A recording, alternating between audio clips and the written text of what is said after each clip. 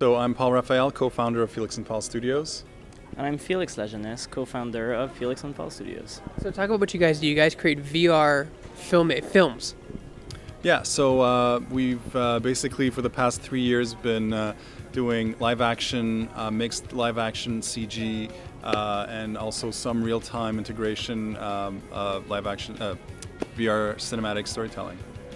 So we're really focused on story-driven content, so we don't produce games. We really focus on, cinematic storytelling through virtual reality. This is really what we do. You guys talk about the rigs that you do to capture all of that narrative around you, because it's simultaneously. You talk about the rig and what's on the rig and what kind of cameras you're using. Sure. Well, when we started doing this in about 2012, we started, of course, by getting a bunch of cameras together and figuring out how do you, get a 360-degree 3D image. Very quickly, we realized there were too many limitations in using rigs, and we very quickly started designing custom design cameras. We're now up to the 3rd iteration of that, so we're really putting the camera together from scratch, really optimized 100% to get the best possible image without any compromise. It's not a proper rig of cameras per se, it's a single camera with multi-sensors basically. So it's a sort of a proprietary design that we constantly iterate on from production to production. Have you guys seen the film industry evolve as far as VR context? When it started out, people were strapping 20 GoPros to like a ball orb and then filming something and fixing it in post, putting it all together in post. we have seen a lot of rigs go by. I think what's interesting about the studio is that since Felix and myself are artists and creators, as well as overseeing the development of the technology, the cameras and the whole process is really made hand in hand for the creative. So there are no surprises. I've seen some camera designs come out and be like right away just by looking at them like, wow, that they kind of missed out on some pretty key principles here.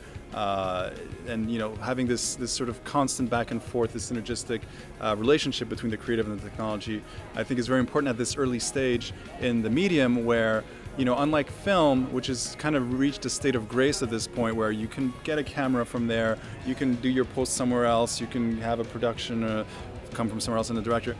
All these things I think need to be talking to each other in a much tighter loop right now for things to evolve at a decent pace.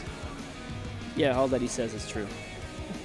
So what are some of the challenges when telling a story? Because when you're traditional filmmaking, you have a shot set up and you know what the focal point of that shot's going to be and what the people are going to be seeing. But in VR, they can look anywhere at any time.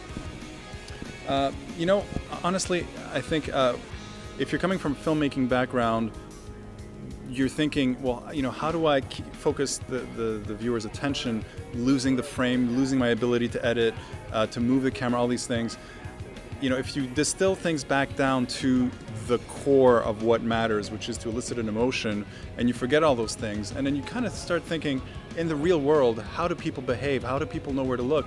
They kind of naturally know where to look when something important is happening. So it's not actually that much of a mystery. If the scene is well sculpted, well crafted, usually people's attention will go to the right place at the right moment. Yeah, and there's also a big dimension, in our work then that we truly value, which is really framing the context for the viewer's presence inside of the story. That doesn't mean that the viewer is always like a literal character inside of the story, but you need to understand as a VR director and storyteller, what is the meaning of the viewer's presence inside of the story? What is the relation between the viewer and the environment, the viewer and the characters, the viewer and the story, and to sort of thread the story with the viewer in it, if you see what I mean, in one way or another. And it feels to us like once that is achieved, you heighten the sense of presence of the viewer, and therefore the viewer is less worried about missing out on things. You sort of in the moment, you're experiencing the moment, and it just feels right,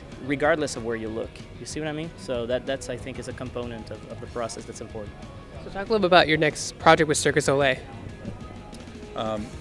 Sure. So we're releasing here a project called Ka. So it's our second, I would say, important creative collaboration with Cirque du Soleil. So we had created the first experience called Curious, and now we're creating a project called Ka. So it's a 13-minute epic piece where you're, as a viewer, immersed into a world of martial arts. and you're constantly moving with the acrobats on sort of gravity-defying platforms through space, and so you're sort of experiencing almost a kind of a zero-G experience in this kind of crazy acrobatic spectacle. And so we're sort of bringing the intimacy of the medium and sort of reconciling that with like larger spectacle and sort of ambitious choreographies and stuff. So I think it's a pretty interesting feast for the eyes and for the senses. Do you think VR filmmaking is here to stay and will continue to grow and evolve, or do you think it'll kind of go to the way of 3D? Good for some things, but not for everything. I definitely don't think it'll go the way of 3D. I definitely have a vested interest in saying that, but if you look at 3D films, I think there were two big issues with that. One, 3D came on top of filmmaking, and very few films actually considered 3D a different medium. It was kind of like, well, it's film, but now it has depth. There are a handful of films that really reconsidered what it meant, what the medium meant now that it had depth, but very few did. And the other thing is, the gain that you did get from having to wear something on your face, so the cost to benefit ratio was not that high, you know. With a virtual reality headset, yeah, you have to put something on your face, but the gain is so much more dramatic. You can now look in all directions. You actually feel like you've been teleported. So for relatively the same effort, you're getting so much more. And since the medium is so different from film inherently, we're seeing much fewer filmmakers or artists kind of just trying to replicate cinema now in VR, because it's almost impossible to do that. You really have to rethink almost every aspect of it. So I think that combined with the fact that, if you look at almost all the major tech platforms out there, most of them see this as not just the next gaming platform or the next entertainment platform, but as the next computing platform that very well may replace almost all of our technology. So all these things combined make me fairly confident that within a couple of years we'll have a very healthy ecosystem of films, of VR films, and of VR everything. I approve of that message. So for someone who has a HTC Vive or an Oculus or a Samsung Gear, where can they see your films and download them or buy them to download them and watch them?